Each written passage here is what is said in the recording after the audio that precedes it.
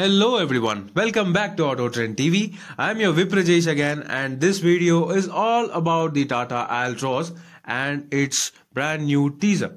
Yes, that's right. Yesterday night, a 15-second ad campaign, a short teaser of the Tata Altroz was leaked all over the internet through WhatsApp and Instagram. Now this video shows us quite a few details of the Tata Altroz which we didn't know previously. So this video is all about those details, and I am not going to talk about the common details which we already know. For those details you can click on the link in the description box below for my previous Tata Altroz detailed video. Now let's get on with the details from this video only. The first thing you might notice is that the Tata Altroz gets a wide opening 90-degree opening front doors.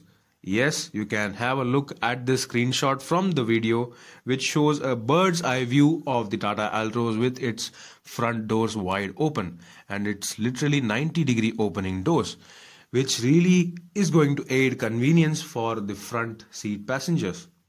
And it looks seriously well inspired from the albatross, the bird which flies over the seas. Now the next detail you might notice is that the split headlamp setup. Well, technically there is only one headlamp setup, and the lights below the headlamps are actually fog lamps, but it still looks really cool and fantastic when you compare with any car in this segment. And of course this setup also gets a daytime running LED setup as well.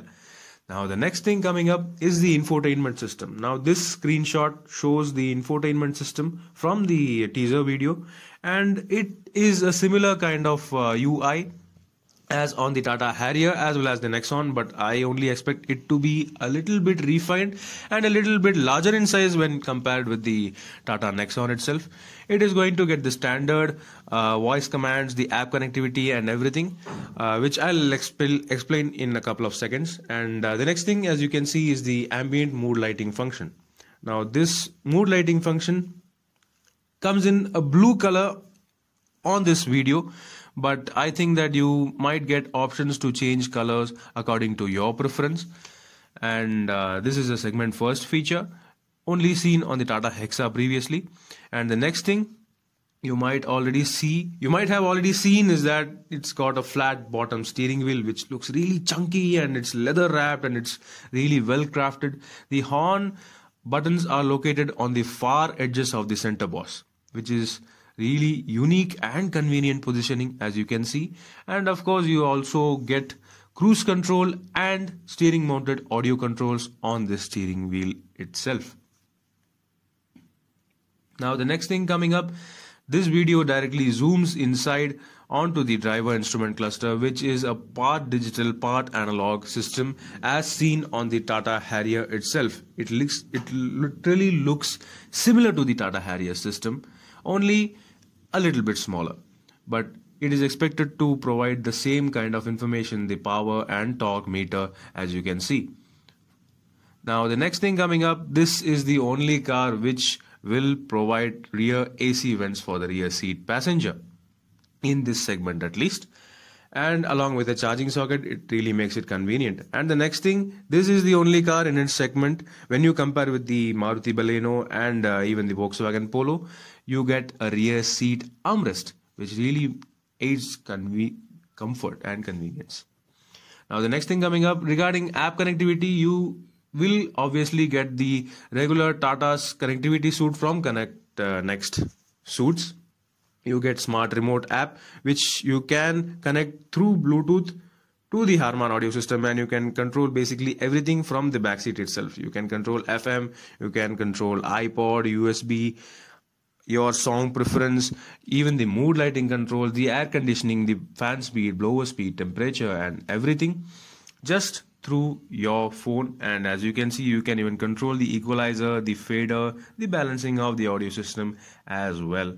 So this is already present on the Nexon and Harrier, and here you can, I suppose here you can even control the mood lighting function through this smart remote app as well, just like on the Tata Hexa. Now this app apart one side, The next app is Juke Car Connectivity. Now this Juke Car you might have already seen on the Tiago, the Hexa and the Nexon as well. And this app has been carried over to the Tata Altroz as well. What this app basically does is you can connect up to 5 phones inside the car to a master phone, which is actually connected to the Harman audio system through hotspot.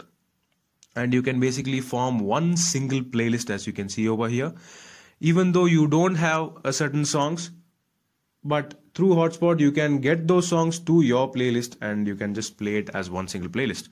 Now the next thing you can see is that from this screenshot actually shows Talk to Altroz, and it's powered by Google Assistant. So I think that the Tata Altroz is expected to get a certain level of better connectivity option when compared with the existing premium hatchbacks, and that is one surprise which they have reserved till the launch, and we are waiting for it. Now these are the details we got to know from this teaser video, and it looks really cool. The car itself is really cool.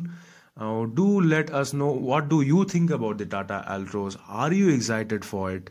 This Tata Altroz is expected to hit the roads for media drives by August 2nd week. So we can expect a whole lot of photos and details pouring in. This is Viprajesh signing off. Thank you for watching. Subscribe to our channel. Thanks for watching this video. Please subscribe for more videos. If you like this video, click the like buttons and give your comments.